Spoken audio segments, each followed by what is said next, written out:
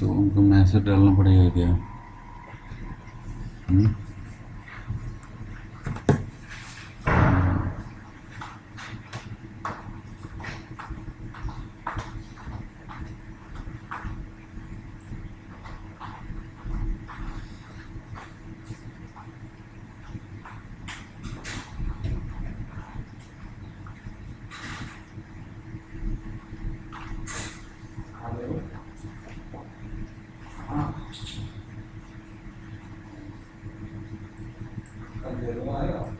Okay, so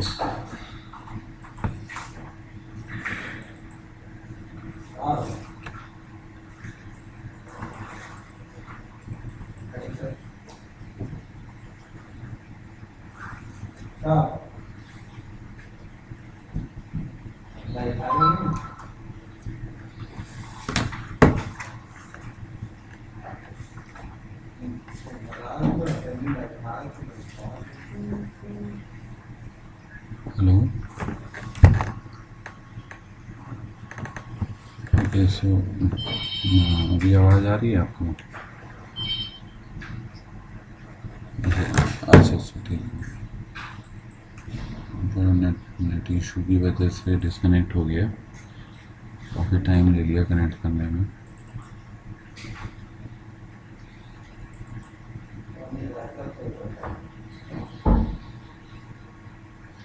तो again मैं उसको भेज रहा हूँ PDF आपको। तो मैं CSMA डिस्कस कर रहा था और आपको बता रहा था कि ये जो स्कीम है हमारे पास,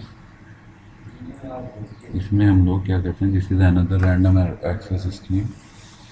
और in this particular scheme we exactly resolve the issue in the channel, as we know that the sender sends the data and most of the time in Aloha case the packet get lost due to the collision. So we just try to remove this problem and just by providing the sensing the channel to the senders, and through which we can remove the problem of collision of the data from the each source or sender. Clear? So this is the sense before transmission, मतलब transmit करने से पहले को sense करना, इसका main motive है। ठीक है, इसमें क्या होता है, पॉसिबिलिटी ऑफ कोलिजन डिले, बहुत प्रोपोगेशन डिले। तो प्रोपोगेशन डिले होता है इसमें, तो इस वजह से हमारा कोलिजन जैसे कभी आते हैं, ठीक है ना, नहीं कभी। तो चूँकि मीडियम हमारा शेयर्ड है, तो अगर डिले होने की वजह से चांसेस फिर भी हमारा सिस्टम में एग्जिस्ट करता है। जब हमारा when station and शिफ्टिंग्स still take time, although for a short duration of time, because it just check that the first bit has reached to all station or not. कि जैसे मान लीजिए हमारे पास 4 स्टेशन है, पहले वाले स्टेशन ने फर्स्ट टच करेगा कि फर्स्ट बिट सारे सेंडर्स को रिसीव हुआ है कि नहीं हुआ है, जिससे वो उस टाइम पे चैनल में सेंस करेंगे, तो उनको लगेगा कि हमारे पास जो उस टाइम वो पैकेट को ट्रांसमिट नहीं करेंगे। ठीक है ना।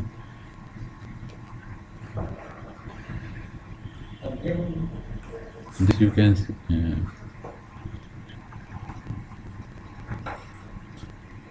okay, so this you can see the diagram. Okay, you can see that this particular diagram, there are exactly what 4 stations. Station B, station D. Okay. So station A, that is sends the data, and at the particular time, here the signal of station A exists. Okay, in the initial you can see that here the signal of station A exists at time t1, and this shaded portion,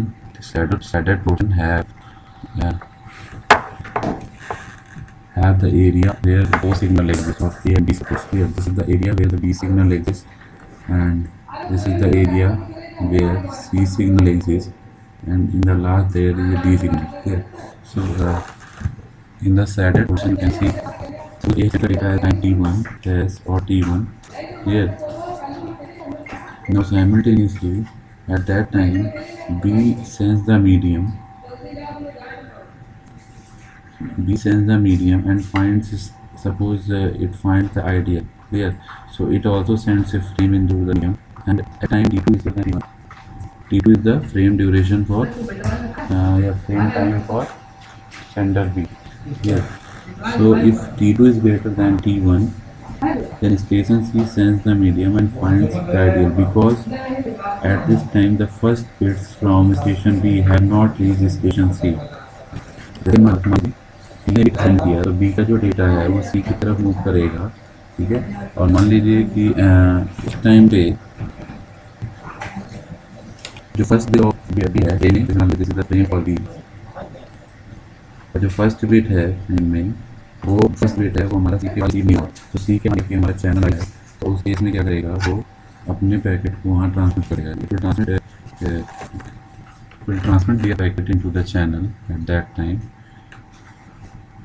okay. So, and but in that case suppose C sends the data, but first bit of information of B sender, so अगर B sender का data तो उसमें कोई cancel बढ़ जाते हैं, ठीक है। तो चीज़ों को ध्यान रखना, इसमें ये लिखा हुआ है यहाँ पे, the first bit for sender station B have not reached station C. Station C also sends a frame. The two signal collide and both frames are destroyed.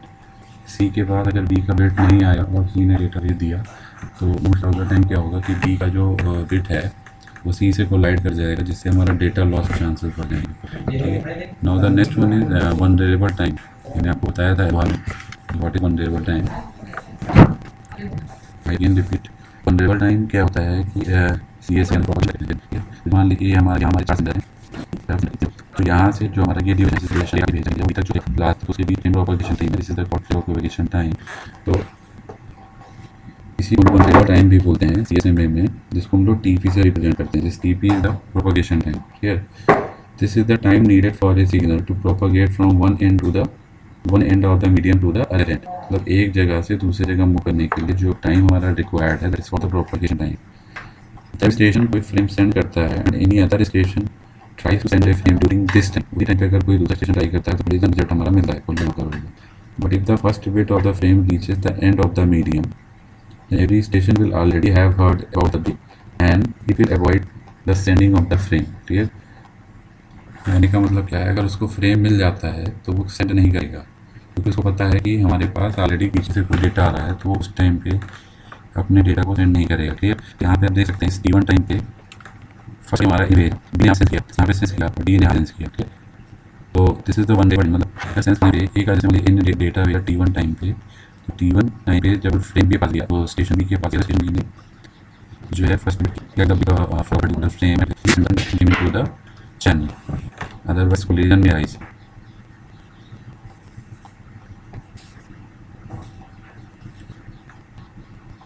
So here you can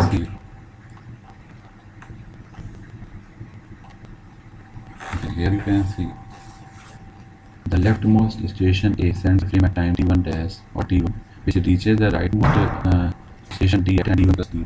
Please.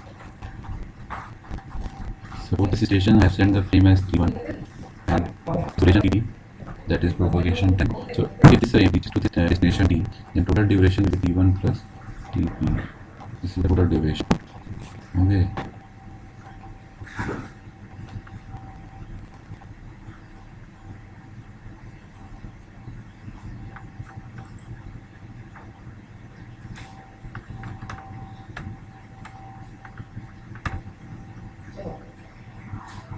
सभी लोग दोबारा join कर लीजिए।